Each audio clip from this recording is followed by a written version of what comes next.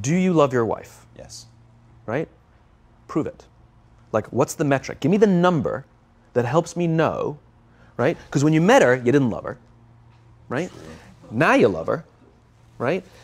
Tell me the day the love happened. It's an impossible question, right? But it's not that it doesn't exist. It's that it's much easier to prove over time. She didn't fall in love with you because you remembered her birthday and bought her flowers on Valentine's Day. She fell in love with you because when you woke up in the morning, you said good morning to her before you checked your phone. She fell in love with you because when you went to the fridge to get yourself a drink, you got her one without even asking.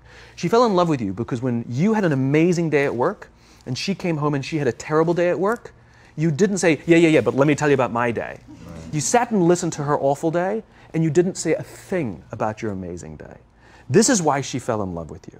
I can't tell you exactly what day, and it was no particular thing you did. It was the accumulation of all of those little things that she woke up one day and as if she pressed a button, she goes, I love him. It's not about the events. It's not about intensity.